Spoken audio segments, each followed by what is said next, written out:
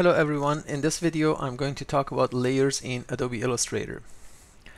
Anytime you place an object in a document, it will be assigned to a layer, a separate layer. And that's a great thing because you can control those layers separately. Let's have a demonstration here. I'm going to pick up the rectangle tool, draw a rectangle, change the color.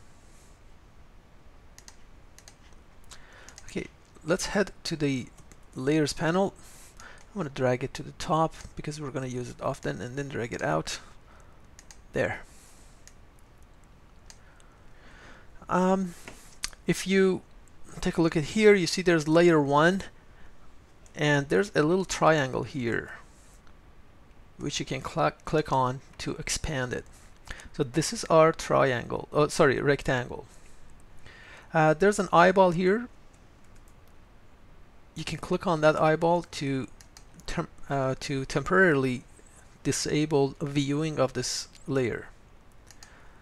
You can also click on here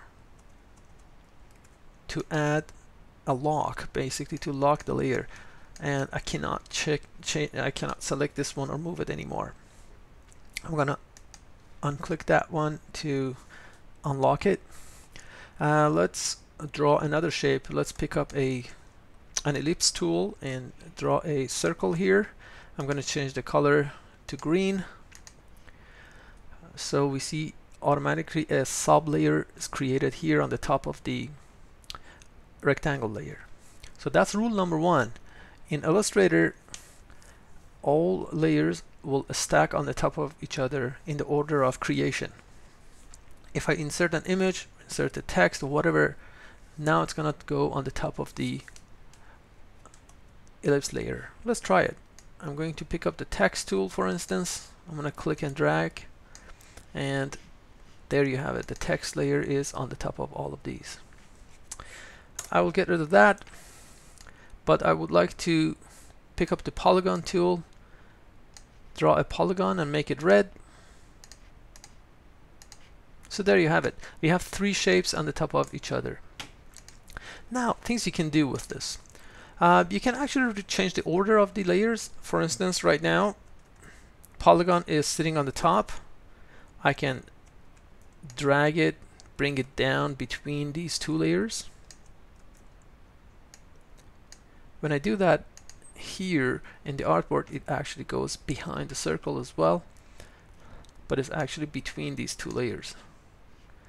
If you bring it all the way down, it goes underneath the rectangle layer as well. So that's how to arrange layers. You can also rename them. So where it says ellipse, I can double click and just type, for instance, circle. And I'm going to double click here and change the rectangle to dark blue header and so forth. If you want to select a layer here on layers panel, you gotta click on any of these little circles. There you have it. If you would like to select multiple layers, you hold shift and select these guys. To deselect, you can click outside with the selection tool. Alright. There are a bunch of different things you can do with layer panel as well, so we're not done here yet. For instance, these are all sub layers. It says layer 1. I can change the name of this to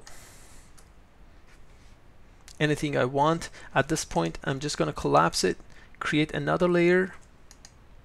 It's called layer 2, and if I clicked here, so select this one, from this point forward, whatever I draw is going to be included in this layer. Let's give it a shot. For instance, I create a text layer here, another one here. So there you go. We have 2 text layers, and they're both assigned to this layer. One great benefit of doing this is that you can actually put separate things in separate layers. For instance, these are all texts. I've put them under layer 2.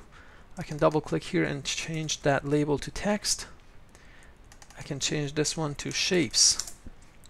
Now if I want to for instance, make all my shapes invisible, I just click on this eyeball and they all go away. If I want to make all the text go invisible temporarily, I just click on the eyeball here. If I want to lock all my shapes, I just click on the layers. There you go, to lock it here. If I want to select all the shapes and move them at the same time, I can come here and click on this circle and they're all selected. So they work as a group. This is a wonderful way of organizing your objects.